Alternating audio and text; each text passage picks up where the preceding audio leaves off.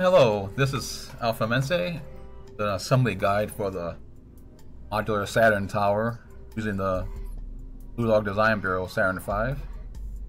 And I have a already completed Saturn V. This is the default scale version.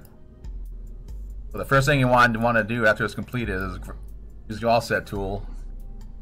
So click on the command module and raise it up high, way up to the roof, almost to the I know, so you have clearance down below for the launcher, attach the launcher base. Back to regular, and you go to search. You do Saturn launcher, it brings up all the base components. It's like the Saturn mobile launcher base standard size, and it attaches with the top size 5 node in the flame hole to the size 5 node that was added in using the BDB patch file that's included. I make sure you attach it to that size 5 node, not an engine node. You don't want it like that, you want that. You can tell because the base of the engine fairing should be just about even with the deck of the launcher base.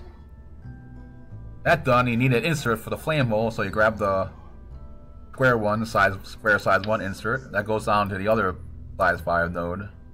That snaps in place. Again, the hold down arms, Saturn V uses these type 1s. Go around, so it knows on the insert itself. You have stack symmetry enables, hit X, hit 4.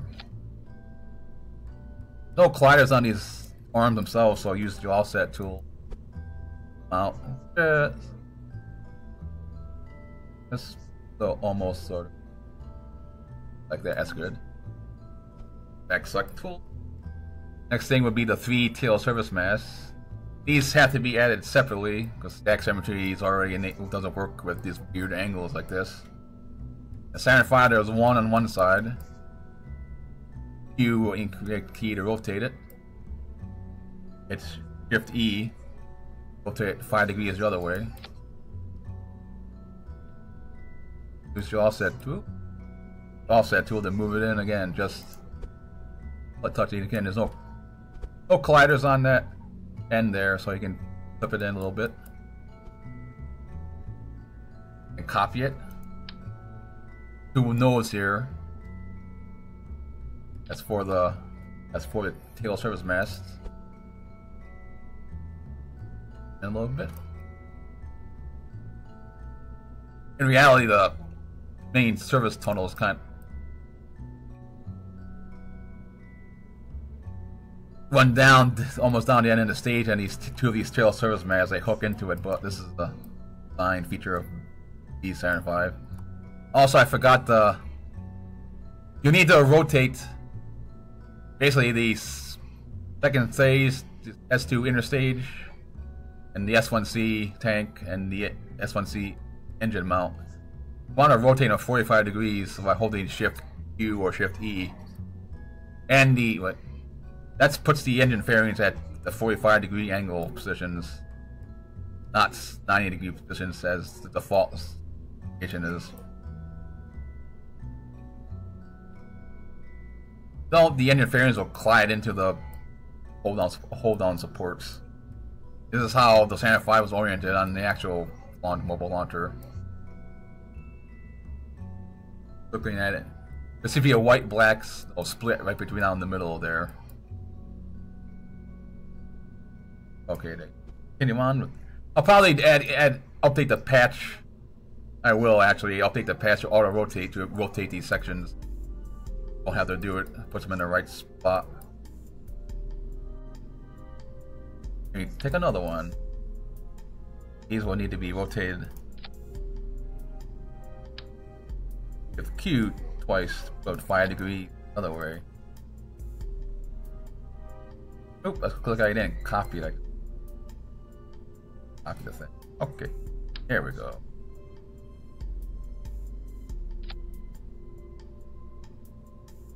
And then we can offset it.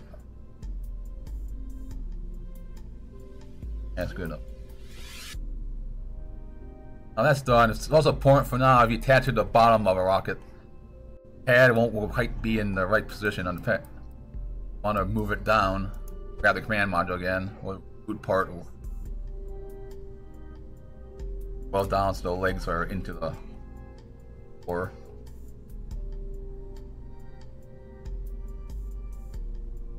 I think this is okay. And mine's already. This one's already be moved. You want the medic to put the front legs down so their front parts are in the white portion of this circle, and like this. You got some leeway. They're inside the circle. Then the rear legs will be overhanging the pad. Too far outside in front of the circle, then the front legs will be, the flame hole will be too far forward and won't line up with these pads rating. This one's I moved. This was already a SAID craft file, already in the right position. But you want to grab the command module and move it forward, move the whole thing if it's not. Because the flame hole is offset 5.5 meters from the center point.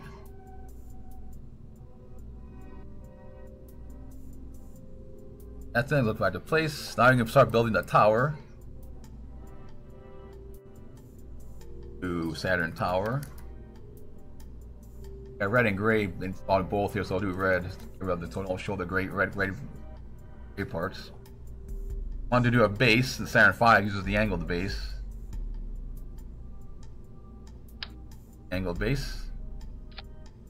There's the elevator on it. That's first. Saturn V, BDB Saturn V, you need the 8x tower section. 8x, 8 times floor section. 2 times tower section. And the crew section. Access section. Another a 1x4 section. I move it down a little more so you can access the other parts. Then the top section. Then the crane.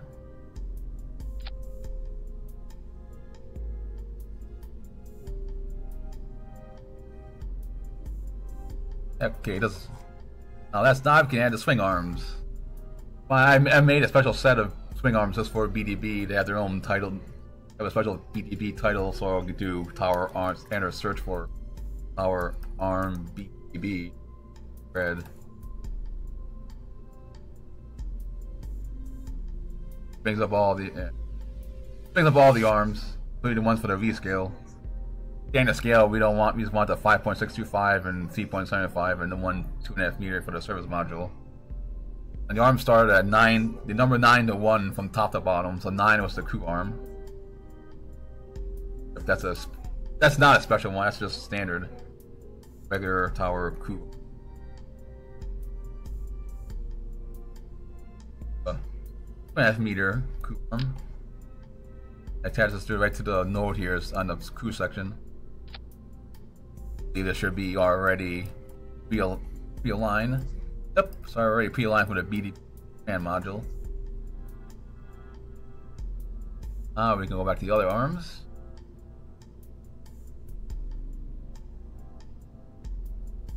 Our arm.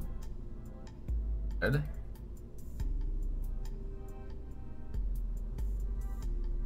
It's arm 8, the service module arm.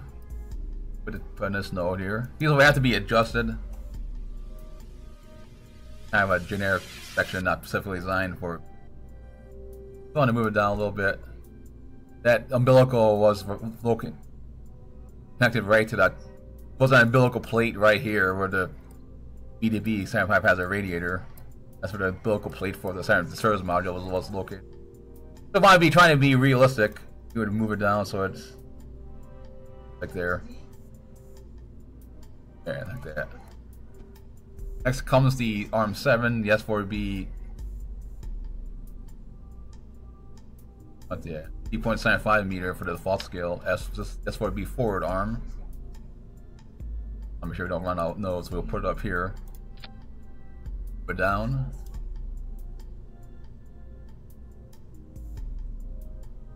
Now, in reality, the S4B forward arm also had the LEM, excuse me, the LEM umbilical, which kind of attached into the base of the SLA. So just kind of position it like this. Next comes arm 6, just for B aft arm, 0.75 meters. Just down to the, and back down to of the, about in the middle of the bottom part there. In the BDB Saturn V tanks don't have the umbilical plates, connector plates on them. Next comes arm 5, the S2 forward arm, 5.65 meters. This would be a somewhere up in the middle, near the top, and not right at the top, right around there. Next comes arm 4, just S2 aft intermediate arm.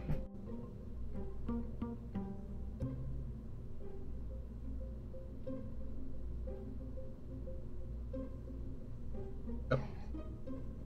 This was the main arm for the second stage. Had all the main fuels. A lot of pipes on them, hoses. And had two umbilicals, the top one and one the big pipe one on top. I can measure the big wide plate on the bottom there, which goes all the way down almost to the around. Yeah. Here comes the arm 3, the S2 aft arm, 5.6. This had no umbilicals. It was only used for access to the second stage. That's why it has just had work platforms, which I also made a simplified version of. Just pretend these are platforms. I didn't want to put every single decking and footing. And it kind of tucked up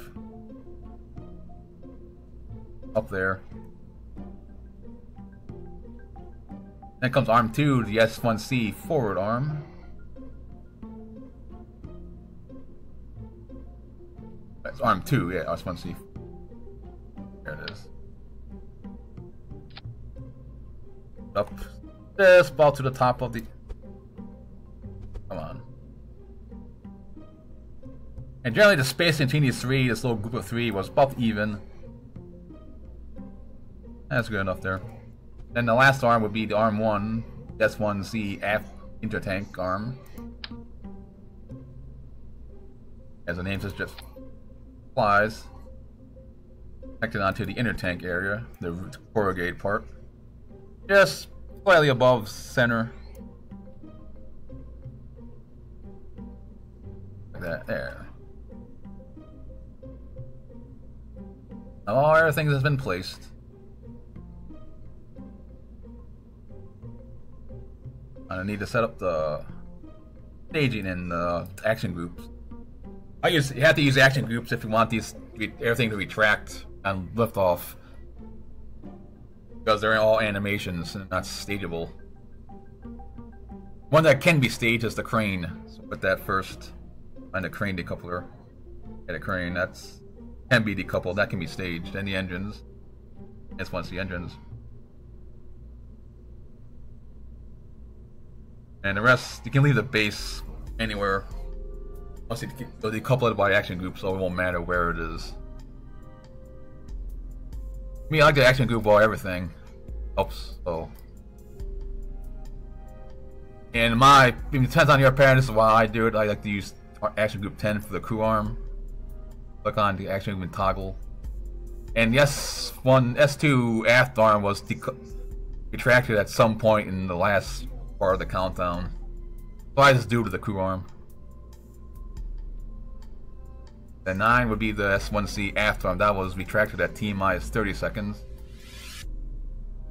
Lower arms were retracted first so to get them out of the way of the first stage, and the F1s, they were coming up real fast. And I use action group 8 for the S1C forward arm. Toggle that. Now, everything else goes into one big action group. I use one, the liftoff group. And now we gotta move it up again. Now we can move it up.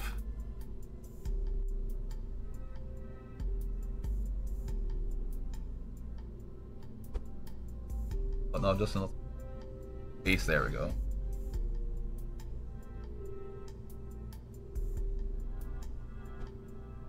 action group. On the base, launcher base, that's decouple. There are hold on arms, which are symmetry, so we'll just do toggle those. These tail service mast, that will be done separately. Toggle again.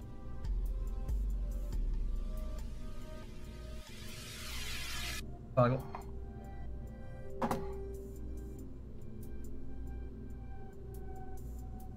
Now the arms, not those arms. The arms are retracted. Upper 5. Toggle.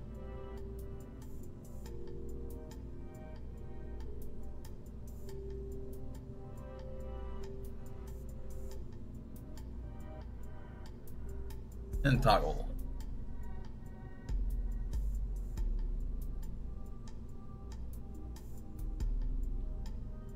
That should be it. The last thing is to adjust the elevator. When you can use the crew elevator, click on the power base, the angled base section. Set the deploy limit to 87 for the crew arm, crew floor. So puts it right, makes a stop for the crew arm. You have to bring the elevator down first.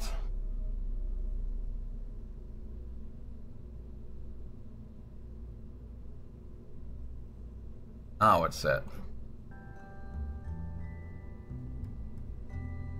And that's the assembly guide.